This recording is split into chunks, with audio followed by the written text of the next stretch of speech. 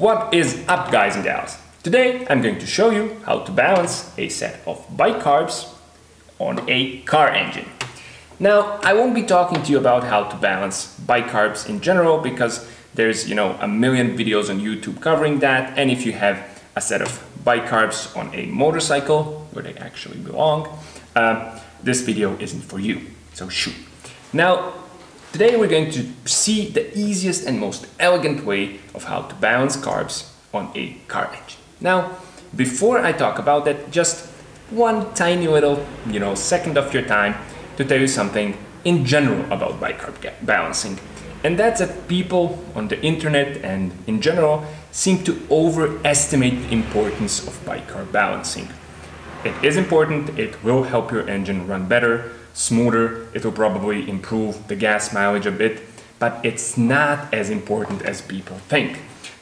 People seem to think that a horrible engine, I'm not talking about everybody, I'm not generalizing, some people seem to think that a horrible engine can be made to run great if you simply balance the carbs. That's not true.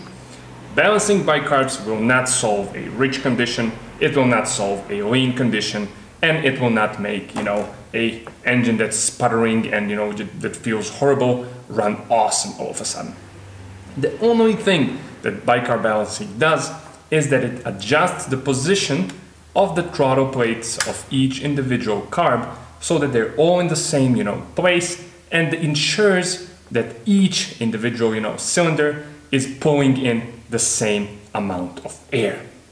That's all there is to it. So let's take a little look at my CBR 600 F4 bike carbs.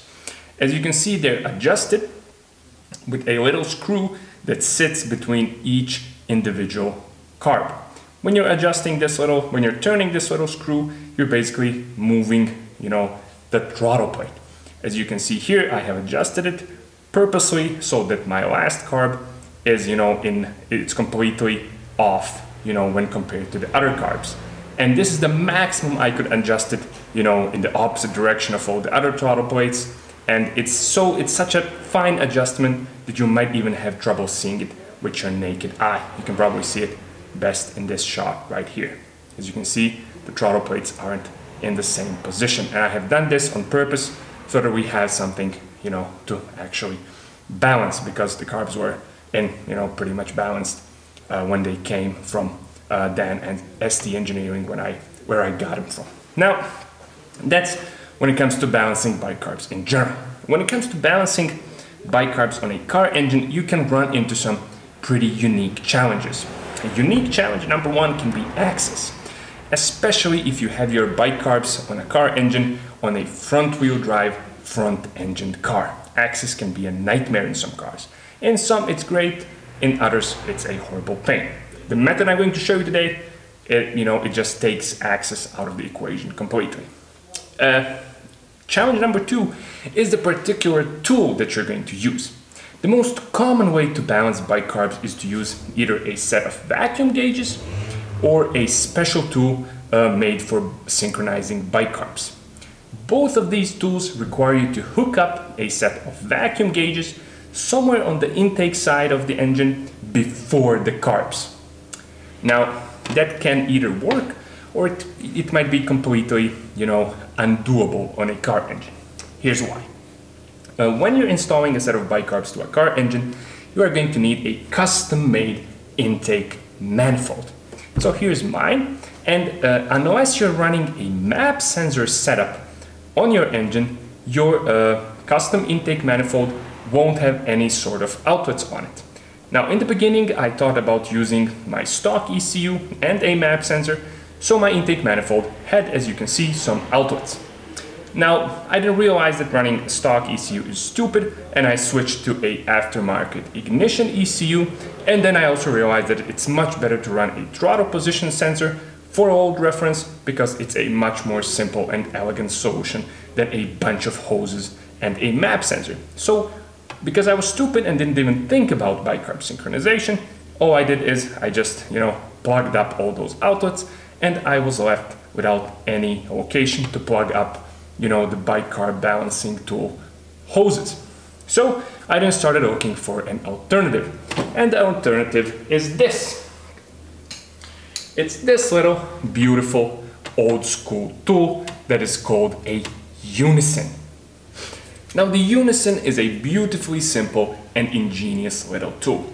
On the back of it you have this little sponge, and that sponge fits over a wide variety of, trumpets or velocity stacks or whatever else you want to call them. And how you balance the carbs is super simple, and it takes axis completely out of the equation. You simply place the uni-syn on the trumpet and you watch the little red bobber inside this little column, watch its position and then balance the carb accordingly. So let's see it in action as it balances some bike carbs. Now to balance a set of bike carbs, the first thing you need to do is start the engine, of course, and then let it warm up to operating temperature.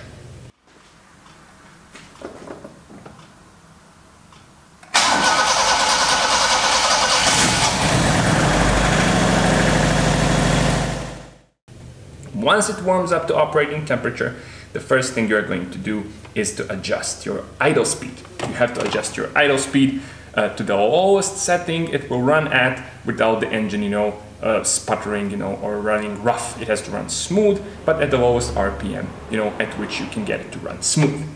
In my case, that's about 1,300 RPM or so, which is the same number of RPMs that my Honda CBR 600 F4 factory service manual calls for.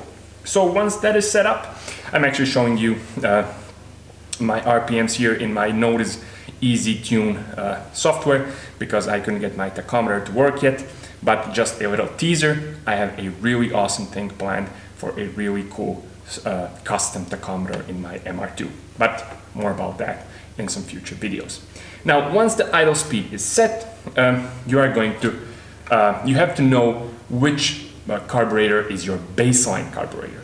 That's the one that you're not going to adjust, and that's the one that's the reference for all the other carbs to be adjusted according to, that particular carburetor. In my case, that's the number 4 carburetor, and funnily enough, it's hooked up to cylinder number 1 on my 4AG, and that's because the carbs on the CBR 600 are counted differently than the cylinders on the 4AG. Just one of the little, quirks of doing a bike carb conversion.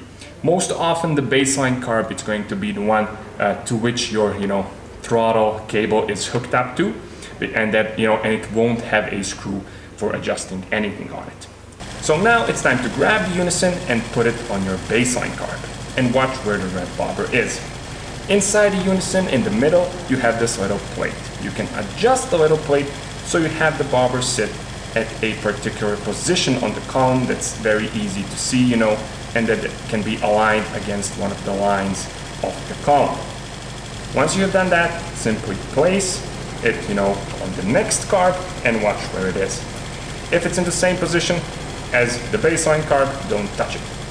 Once you find a carburetor, that has it in the wrong spot, that, where the red bobber isn't in the same position as the baseline, adjust the carb very slowly, very finely, until the bobber is in the same position as the baseline carb.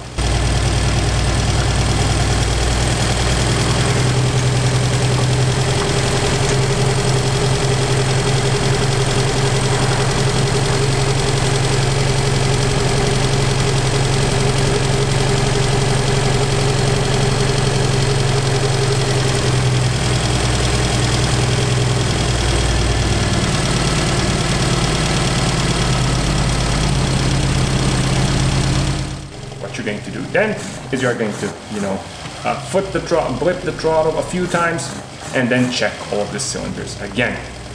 If they're all in the exact same position, you are done. The balancing is basically done, and it's simple as that. The uni-syn, I have to say, this is a really nice tool.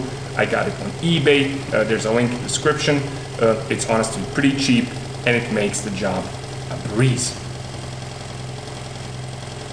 And there you have it, probably the single easiest thing I ever did on this car.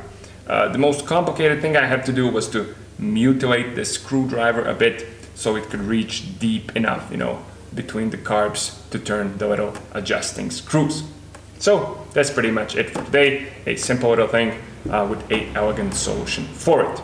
As always, thanks for watching. Don't forget to share, like, comment and subscribe, and stay tuned to the D4A channel because I've got some really cool, really fun stuff planned for the very near future. The car is, you know, pretty close to being lowered on the ground and driven. I'm just waiting for a few more bits, and then I'm going to hook up the suspension and we will be driving in no time. I know I said this about 100 times so far and it never really happens. Just, you know, time just keeps slipping through my fingers, but it will happen. You know, we got this far. The carbs are now perfectly set up. I have to say they run beautifully, and there will be a detailed, you know, carb tuning guide really soon, so stay tuned for that as well. Okay, enough talking for today. Let's upload a short video for once. So stay tuned and see you soon on the D4A channel.